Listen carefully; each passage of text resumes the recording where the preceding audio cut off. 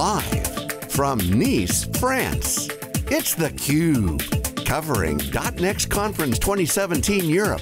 Brought to you by Nutanix. Welcome back, I'm Stu Miniman and you're watching SiliconANGLE Media's production of theCUBE, worldwide leader in live tech coverage. Happy to welcome to the program a first-time guest, Anja Manuel, who's a co-founder and partner at RiceHadleyGates. Thank you so much for joining us. Thank you for having me. So, you know, I've attended all 5 of the Nutanix conferences, and definitely when we get, you know, a speaker at the keynote from RHG is, you know, one of the highlights. So, you know, Condoleezza Rice, everybody's like, how does Nutanix, you know, get, you know, Condi Rice to come in, you know, Robert Gates, we've actually had the pleasure of having him on theCUBE. We had Stephen Hadley on in DC also, and a little bit different conversation than some of the kind of in-the-weeds technical discussion. Anja, for our audience that's not familiar, maybe give us a little bit about your background, what led you in to, you know, be one of the founders. Absolutely.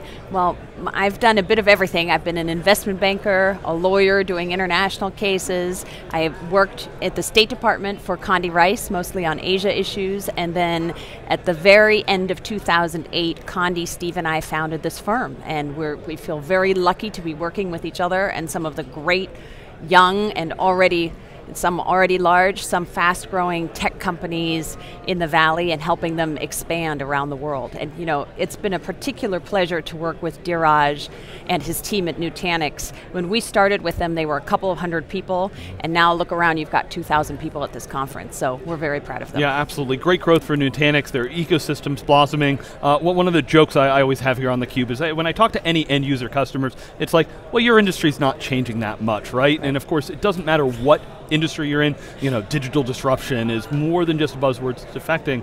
Globalization is just a fact of life. It brings, especially for a lot of our audience is US-based, we reach a global audience, but when we come to some of these international events, you know, it really puts a point on, you know, some of the things going on globally. What are you talking to when you speak to, you know, the CIOs and you're talking to, you know, Nutanix customers and partners?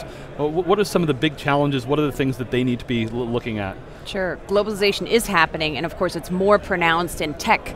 This is the first industry that really shows no sectoral boundaries. The big platform companies can basically go into any industry sector and no geographic boundaries. It's very easy to expand internationally. So what I'm going to be talking about today on the main stage is just globalization and its backlash. As you know, we've seen after decades of ever more open borders, increased trade, easier immigration, in the last year or two, you've seen really the West in sort of what I would call a defensive crouch.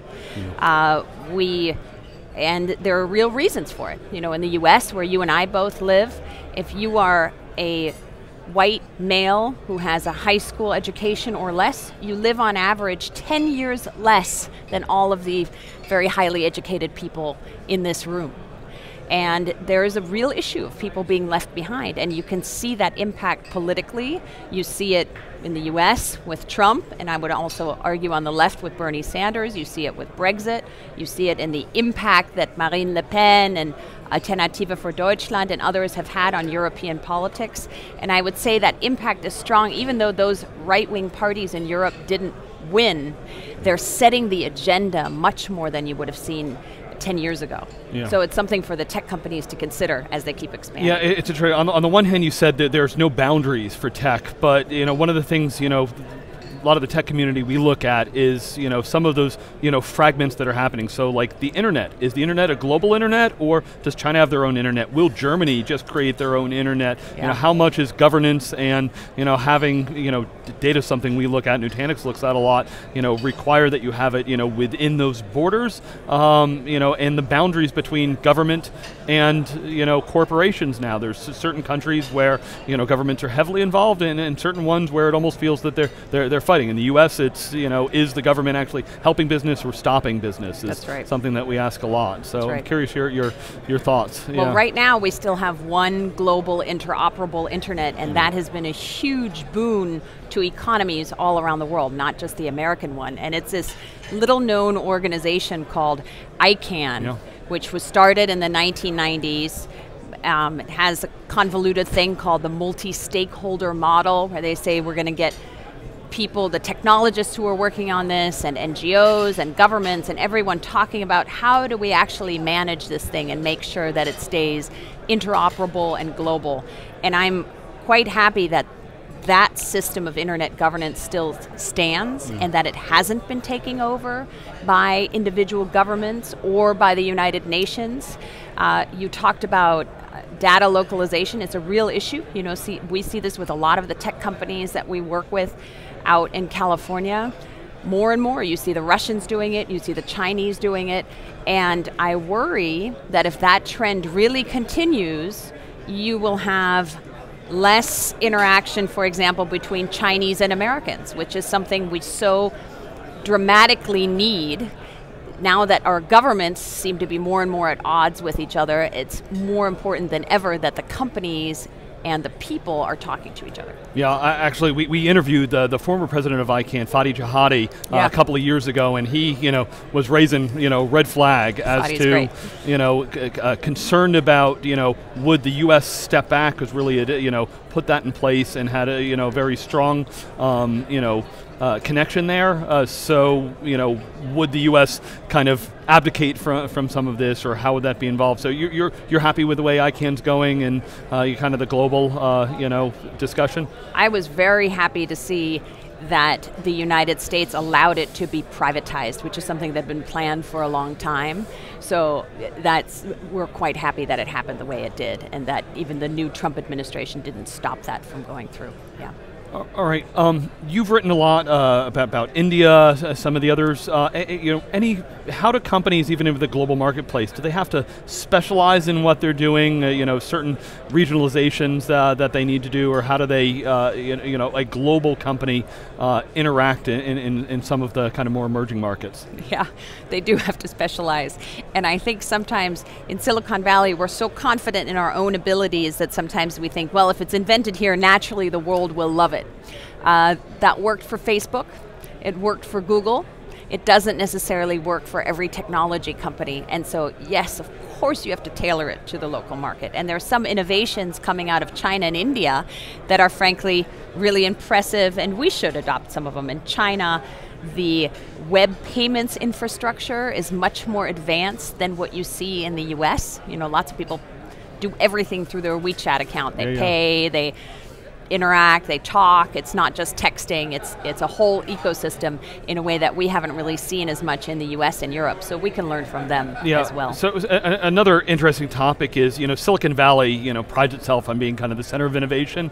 What are you seeing globally? Are there certain areas or pockets, can there be other Silicon Valleys for different technologies, or is Silicon Valley going to be the Silicon Valley for all of these waves? Well, we're the biggest Silicon Valley, and it is a very unique ecosystem. I'm lucky enough to teach at Stanford and to work with some of these tech companies.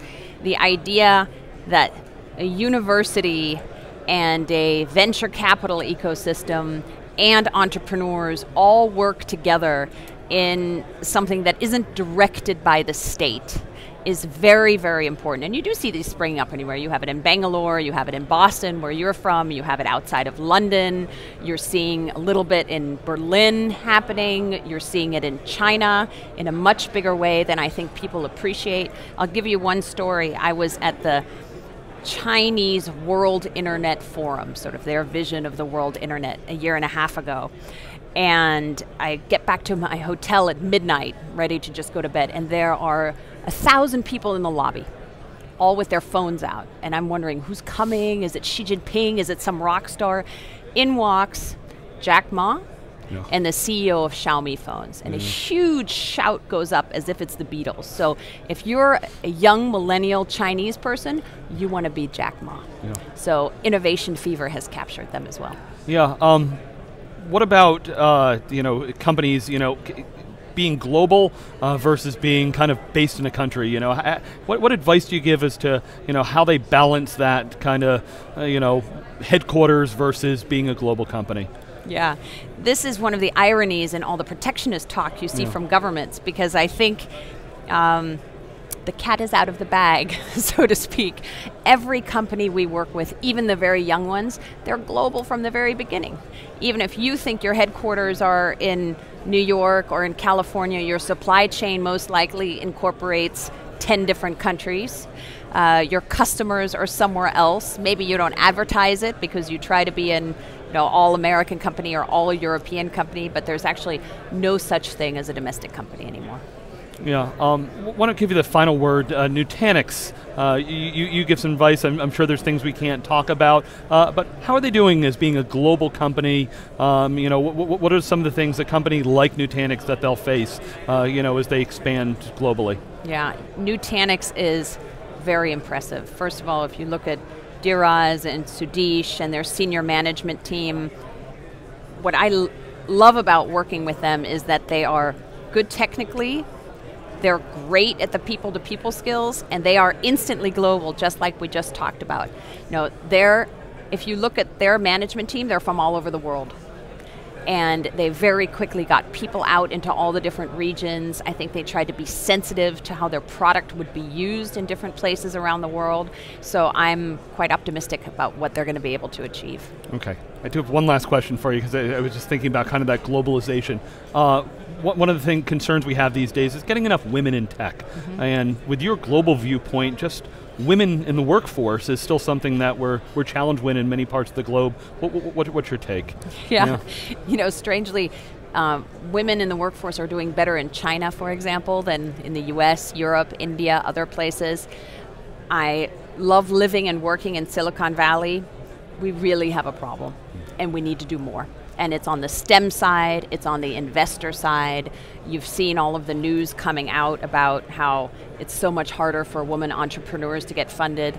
There's no reason. There's actually a recent study done saying that women who get funded, their companies do on average far better than companies founded by men. So clearly there's some problem going on here, and I'm happy that Silicon Valley is finally paying attention. All right, well, Anja Manuel, really appreciate you joining us for this segment. I'm Stu Miniman, and we will be back with more coverage here from Nutanix.next in Nice, France. You're watching theCUBE.